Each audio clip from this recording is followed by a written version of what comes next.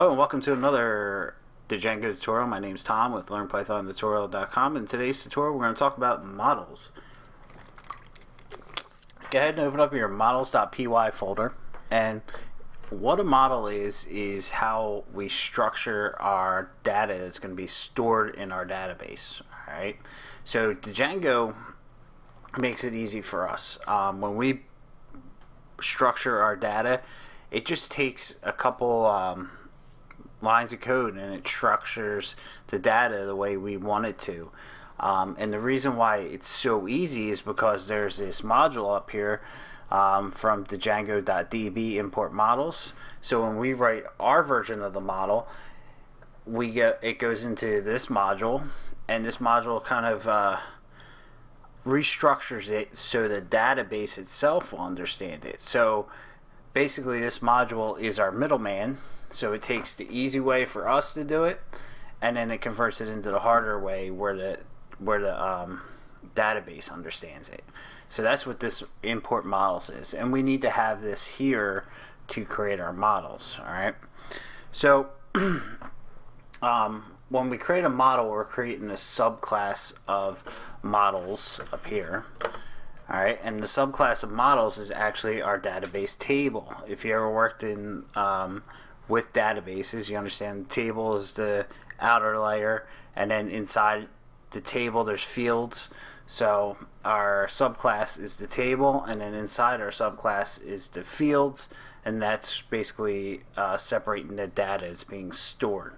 So I'll try to explain it a little bit better as we move through this, but we're going to go ahead and just create a model for our lessons app. So if you don't have that open, go to your lessons app here, and then models.py, open it up, and let's go ahead and create our first subclass of models.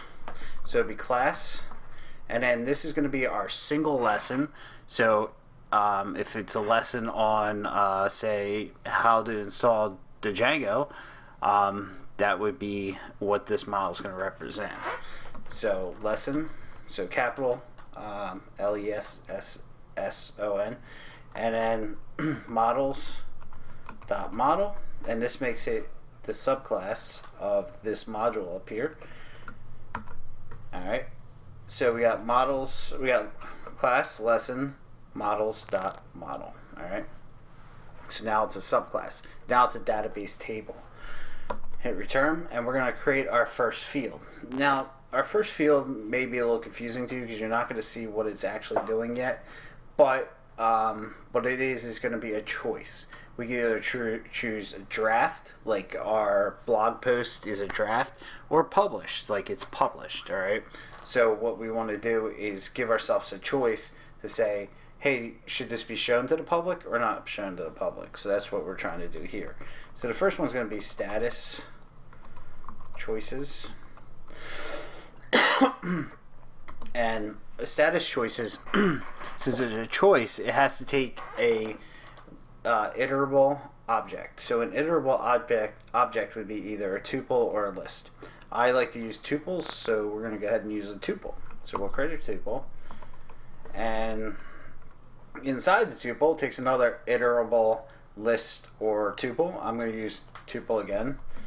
Alright, and then inside here we're going to give our value. Our value is the first one, and then comma, and then our second one is the human readable version of the value, and you can name it whatever you want it to. You can put this as 1, alright, and put this as draft. Alright, but it's easier when you're coding to say, hey, draft and draft. Alright, and then comma, the comma separate.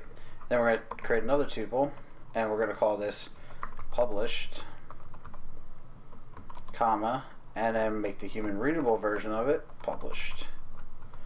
Alright, so this is choices. And then if we were to say, okay, this is our model and that's all we're going to do, this actually wouldn't do anything right now, okay? Because we got to add another portion to that, and I'll show you that as we move on here. The other portion will come down towards the bottom of this table or subclass.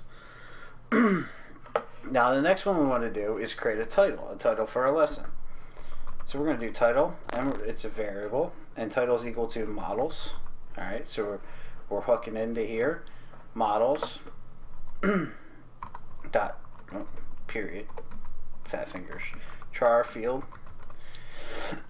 Sorry, and this is a character field. All right, so that's what we're saying, to categorize this field as a character field. And the char field takes one argument every time. It's a required argument, and that's max length equal to, I'm going to say 250. Now, my titles will probably never be that long, but just in case one is, what it does is the max length is checked at the database level and during the Django's validations. So it will actually not save it if it's over 250 or you get an error. Alright, that's why I like to go a little bit larger, but in reality, for SEO purposes, Google doesn't like anything more than 50 to 60 characters, so I wouldn't be using more than 250 for, you know, SEO purposes. What good is a website if you can't rank on Google? So that, you know, that's something you gotta keep in mind. Alright, so hit return. The next one's going to be Slug. And if you guys are coming from like a web development background, you would understand what a slug is. It's normally used for URLs, but it basically what it is a label, and it gives us I can't even talk today. It's a label that we can use to create URLs. So another SEO standpoint would be if we had a title, the Django models. Well, the slug would probably be the Django models. All right, so it's easy to read. All right. So models.slug field is our field, and this has no required arguments, slug field. But I'm going to put a max length to match my title because I am eventually going to hook in title and slug to be the same. All right. So this way I know that both of them are under 250, and if there's an error, I know, you know, it can't be in this area because I set up both 250. Alright, the next one's going to be the body of our actual lesson. So like you think about like a blog post, the body of a blog post. Alright, so body's going to be bodies equal to models.text field. Now, text field takes no arguments. It can take arguments, but there's none required. All right, so text field is different than char field because char field is actually for like smaller bits of text, like a title, and text field has no limitations on how big it can be. So you can use, you know, you can publish books in here if you wanted to in text field. But if you do add max length, that is only because you can have the argument max length in here and say I said 500. All right. Now where the char field is checked at the database and during validations, the text field is only indicated on the widget in the admin area. So it really does nothing for you. All right. So if you had to limit the text that was used here, then it's probably better off just using char field. So let's go ahead and take out the max length here because it really does nothing for us. Next one is we want to set a time and date where we can keep track of when the lesson was created. So we'll do created is equal to models again, and we're going to use date time field. All right, in here we're going to add a attribute, and it's add. Oh, sorry. Brain fart. Auto add now equal to true. So what's auto add now attribute do? What this does is actually creates our when we create our lesson, it's going to take the time that when we hit published, it will take that time and save it in our database. All right.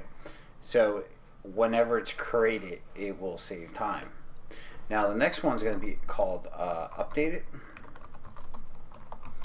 models.date field. So it's date time fields, almost the same thing, but now it's going to be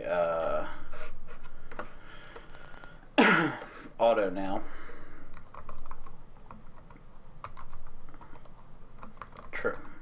And the difference between the two is this one will add the time when the lesson is created, and this one will add the latest time it was updated. So if it was updated yesterday, it would have that date, and then if I went and updated now, then it would overwrite that date and have the updated time now.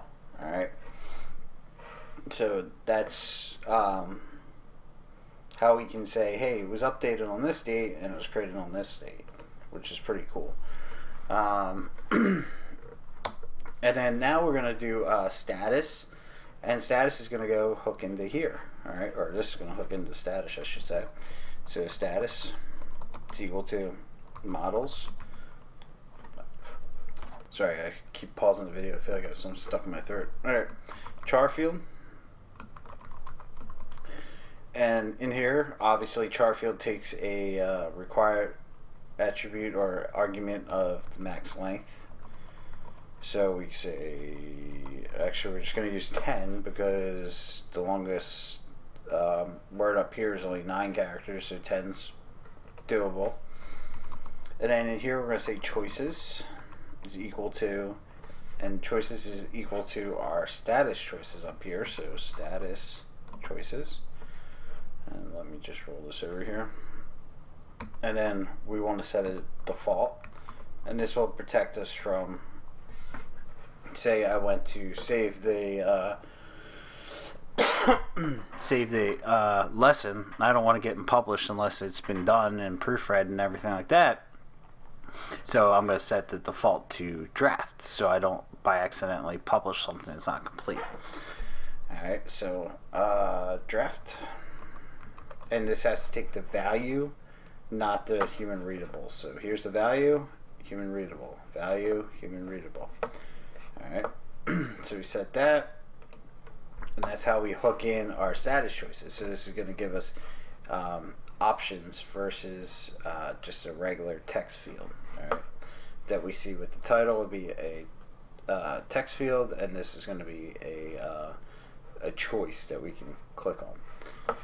Alright, so then the last thing we need to do, this is our models for now, and normally when I write models, I always end up changing them down the road.